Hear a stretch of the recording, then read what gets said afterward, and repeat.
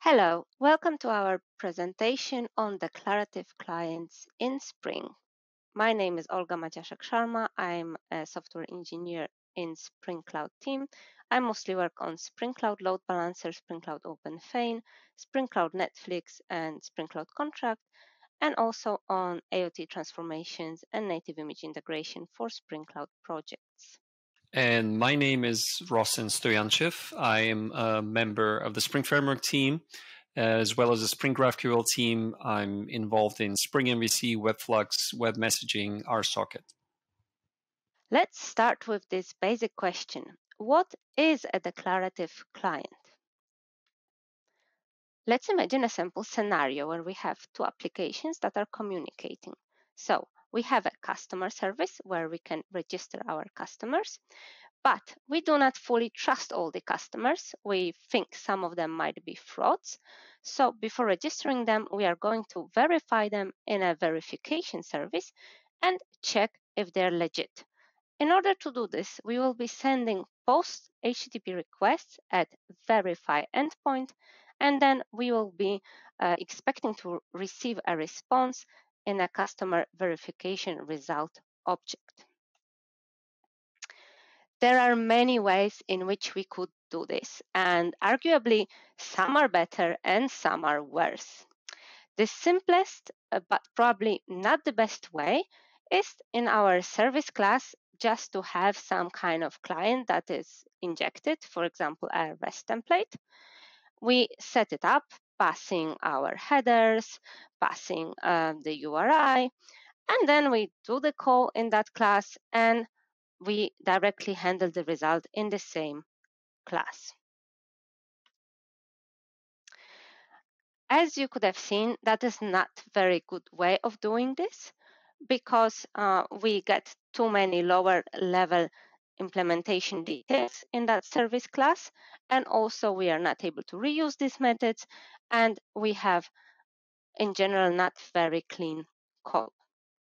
So we could improve it a bit by extracting an interface and have one interface for the communication with that verification service, where we would have signatures for all the communication methods, because we can imagine that we are going to have other methods that we are going to call, so other HTTP requests that we want to execute against that verification service application.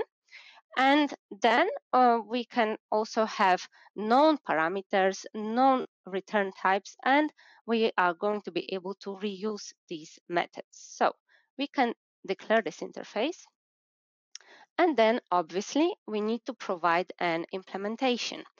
And the great thing that the interface gives us is that we could have various implementations. For example, in one, we could use REST template, and then in another implementation that we could run, let's say, on a different environment, we could be using web client. And then we can also hide there all the details of the actual setup for our HTTP calls. As you can see, we are doing this here. And this also allows us to add some kind of helper methods that we can reuse for different calls. Very often, if we're communicating with certain similar applications or with the same service, we will have very similar setup that we want to reuse. And in this way, we just have to implement this once and use it later. Obviously, we now need to call this method in some way. So the rest of this register method looks the same as what we've seen in the previous slides. And just instead of directly making calls with REST template, we are now using the injected verification service client. And calling this verify method, we are able to pass our parameters. And what if we didn't have to write this implementation? So let's imagine that we could just create an annotated interface and then have some library or a framework translated into an actual HTTP request.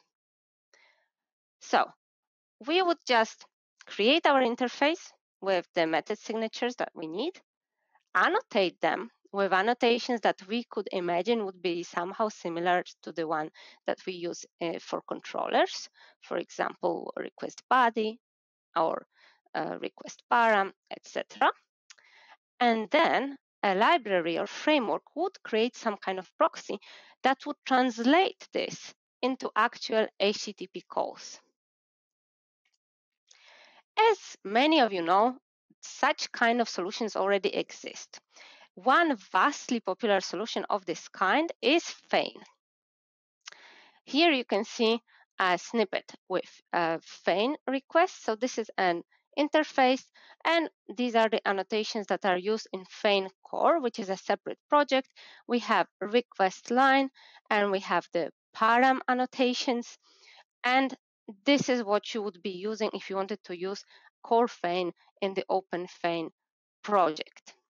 This is a project that used to be part of Spring Cloud Netflix module, but then it was passed over to the community that is maintaining it. It is a Java to HTTP client binder. It supports various HTTP clients underneath, including Apache HTTP, Apache HC5, OK HTTP, and it has this super useful concept of contracts that allows library developers and other developers to provide support for custom annotations and for argument resolution also in a custom way. It does also support a broad range of encoders and decoders, including for Jackson and JSON. It supports metrics, including micrometer support.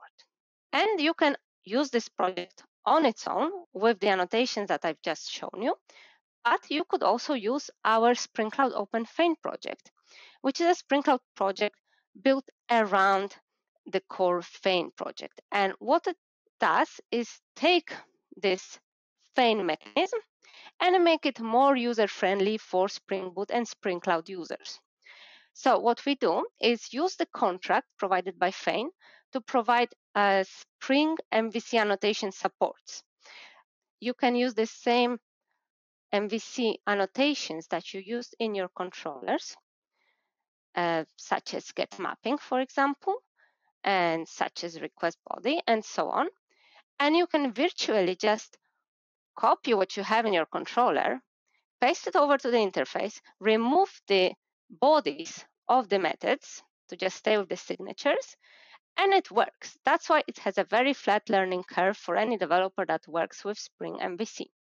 We also provide auto configurations for Feign-specific beans, so you just need to add a starter. You do not need to create them on your own.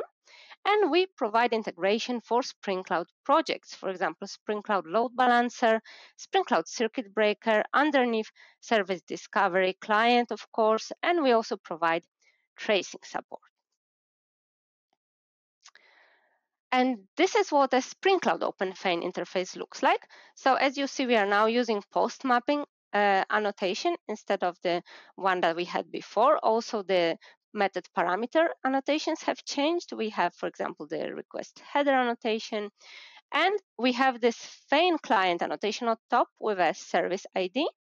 And this service ID will be used for load balancing under the hood. And then we obviously have to call this.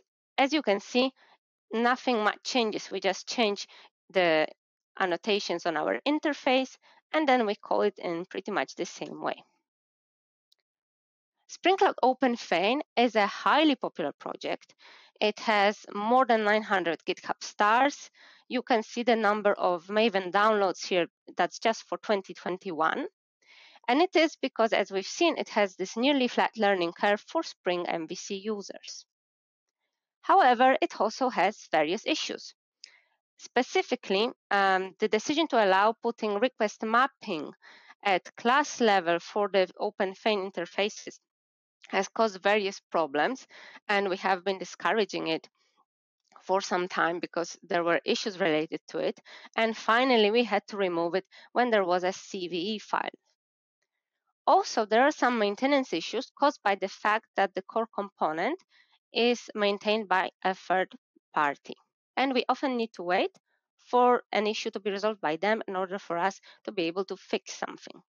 However, even with those issues, we would probably just continue recommending Spring Cloud OpenFane as a declarative client of choice for Spring and Spring Cloud users. However, the main issue that we faced with it for some time now is the lack of non-blocking support. We were not able to provide non-blocking support for it because it would require re-architecting core components that are in the third-party core library. That is why we wanted to provide a different solution, and we have offered one based on Square components, so retrofit mainly, because unlike OpenFane, we were able to provide web client support under the hood for retrofit interface clients without having to re-architect the solution in any major ways. So for that, we provide auto configurations for retrofit declarative clients. We again provide integrations with Spring Cloud projects such as load balancing, tracing, and unlike in Spring Cloud OpenFane, we only allow retrofit annotations, not Spring MVC annotations, and this is an incubator project. This project has currently 0.4.1 version, and we are not going to be moving it out of incubator because of the new solution that we will talk about in a moment. However, we are going to be maintaining it as long as Spring Cloud 2021 is maintained, and this is the preferred non-blocking declarative client for Spring Cloud 2021. That is not everything that has been happening in declarative or interface client space. There have been also attempts to provide a solution for RSocket. For example, our colleague Josh Long has created the Retro Socket project that does just that, and this is also an incubator project. And that's where we come to the part about Spring Framework 6 and the solution that we have in place. So let's talk about those interface clients in the Spring Framework. The interface clients, having interface clients in the Spring Framework is not anything new. We've had similar base mechanism for other protocols like Hessian, HTTP Invoker, JMS Invoker. Fundamentally, it involves creating a proxy based on an interface. So the application provides an interface, and the framework fills in at runtime on startup with the proxy, and the proxy does all the work for the implementation of that interface. And what you'll see here is an issue actually for many of those being dropped off in Spring Framework 6 because they're no longer needed, but it's a mechanism that's been there for a while. And we're now refreshing it and replacing it with new options for HTTP and RSocket. We also had an existing request for an RSocket interface client. That's something that was present in our issue tracker for a little while when we started talking to the Spring Cloud team. And there were similar requests for an HTTP interface client as well. This is an older one. It goes back a few years. And we did not do it because we decided to defer to Spring Cloud OpenFane, which already had a solution in that space where this type of technology seemed to be in use and quite popular. So there was a solution in place, and we basically did not do anything at the time and closed that issue. And that's where came in those conversations with the Spring Cloud team and the plans to update their HTTP and RSocket interface client options to provide blocking and non-blocking, just generally to modernize and to improve and to make them more flexible. And we decided that there's an opportunity to revisit because if you think about it, the underlying mechanism is not specific to Spring Cloud. It's something that is more general as a component and as a mechanism. And all that Spring Cloud really needs to do is add some extensions on top that are specific to cloud-related functionality. But other than that, the mechanism of making an interface client is just that. It's just lower level infrastructure that they would be just as okay with having in place and provided for them. So we decided to explore this route and find out what we could do since we hadn't really done it before for HTTP. And the first question that came out of that is, what should the programming model look like? Are we going to really take the request mapping annotation as we know it, and as Olga pointed out, which makes it very familiar? Is that, however, the right approach if we were to start over and take a fresh look at this? So there's a couple of things that became obvious very quickly, is that if we want to have an HTTP interface client, one specific thing which is in contrast to what we're used to doing with Spring MVC on the server side is that instead of mapping a request, we want to define a single request. You want to define a concrete request that needs to be sent um, from the client to the server. And also, we want to make sure that anything which is very much kind of leaking through a server contract or something that's very much tied to server programming model is not something that really comes through because it doesn't fit um, when you talk about making client calls. So again, the request mapping annotation, we use that on the server side in order to map requests from the server coming into the server. We're going to make sure that one controller method can handle really up to any number of requests. You can see here kind of defined in a very general way. We have request mapping, which means that it's any HTTP method. It can be get or post or put. And the URL pattern there is a double star, which means any path at any depth. Obviously, typically, that's not exactly how most mappings look like, but it's just to demonstrate the point that we can make it really, really broad and map to any number of requests if we wanted to. Now, this isn't something that's going to work well for declaring a request, because when you declare a request, you want to be very specific. Which HTTP method should that be? And what URL should be selected? We need to be in the mode of actually declaring a very concrete instance of an endpoint invocation. So with that in mind, let's take a look also at the inputs and the outputs.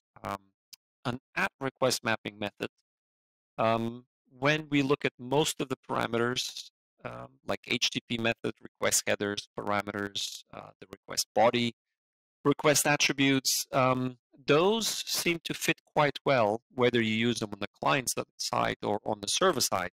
You want to define a header, and that works for a client, and that also works for the server side. Request parameters, we can talk about the query string query parameters, or we can even tie that to the body for form data. Request body, HTTP method, all of those things we do need to select, and those annotations seem to work just fine when we took a closer look in terms of the attributes that they provide and how they might be used in a on a client side as well. However, there are certainly some other arguments, like, for example, server request is an obvious one that you don't really have anything to do with that on the client side. That's obviously a server-side type. Likewise, there is no model and view rendering from a client-side perspective. That's server-side rendering. And there's no place really for a model attribute or a model when we're declaring a request. That's more of a server-side programming model construct. We can see the same thing with return values. Generally speaking, the response is response status, headers, and body. And all variations that represent that information, like a response entity, HTTP headers, these types work well, a response body.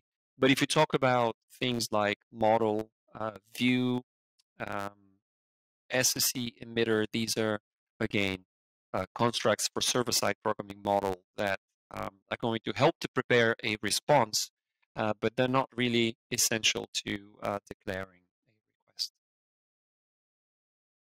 So what this means is that we actually can reuse many of the constructs that make up a request mapping method, but we can't reuse the request mapping annotation itself because that's too broad. It's not. It's meant for mapping. It's not for declaring a request.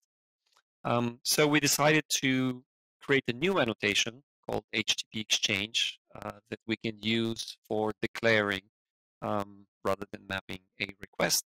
And that annotation can have these kinds of attributes like a URL, method, content type, accept, in order to define what URL are we going to, what HTTP method are we going to use, and what kind of media types are going to define the request, the content body, the body of the request, the what kind of media types we expect for the response, and so on. Now, the method parameters that are supported as part of that is going to be analogous to add request mapping, but we're going to look at only a subset of that because only a subset of the parameters fit. But that's good. That's fine because we can have some continuity and familiarity and reuse what actually can be reused and continue to feel familiar, but with the right method level annotation to give it the right semantics. So these are all examples of different parameters that are possible to use. It's just some of them, not all of them. And in terms of the return values, again, it's only a subset, and those that are not tied to the server-side programming model. So this provides an example of what it looks like. It's a very nice experience using this client, to be honest. When we first got to the part of writing the tests, it was actually quite exciting to how easy it is to just write this interface and then start testing and making calls, and to think that that's actually do all the work of making the HTTP calls. That was quite a nice experience already. Um, and it comes with built-in flexibility, um, as you would expect from these annotated methods. So in this case, for example, we're returning a verification result object. We're passing a request body, and the annotation on the method tells us what URL we're going to go to. Of course, the underlying client, which is this is connected to, and we'll see how that's done in a moment, is going to have some sort of a base URL that's predefined for the entire, for all of these client methods, so that we don't have to repeat that on every annotation. But of course, we could also have a type level HTTP exchange annotation if we wanted to combine type level and method level attributes. This is an example of where it's blocking, and that's what's nice about this, again, is that it's flexible, and we can simply, as a framework, we can simply adapt to the return type that we see on this client and do the right thing. This is an example with getting headers and body and status with response entity and all the combinations here, mono response entity, all of that is supported. HTTP headers if you only want the headers, or it can be just a void method if you just want to, make the call, and there isn't really anything data to be obtained. And in order to actually make this work, you need to create an HTTP service proxy factory, and that takes a web client builder as input. Well, in fact, it's actually decoupled from whether it's the web client or not, but that's the main implementation that we have at the moment. There is a web client adapter that will wrap the web client in order to plug it into this HTTP service proxy factory. And this proxy factory is the thing that once you create that, you can give it these kinds of interfaces, and that will generate a proxy, will create a proxy for you that you can start using. So obviously, this gives you a lot of flexibility. You can define multiple web clients if you want, like this, different web clients with different base URLs for different hosts, target hosts. And then you can declare it as a bean, or you can inject it if you just need it somewhere locally, and then use that to create the proxy factory. And once you have a proxy factory, you can reuse that over and over again in order to create these kinds of proxies. And once we worked out this whole pattern with HTTP, then we also went back and did the same for our socket, which is actually straightforward because the number of arguments is even smaller than with HTTP. It's basically destination variables, which can be embedded in the route for an RSocket request. You have payload, which is essentially the body of the request, as you would in HTTP.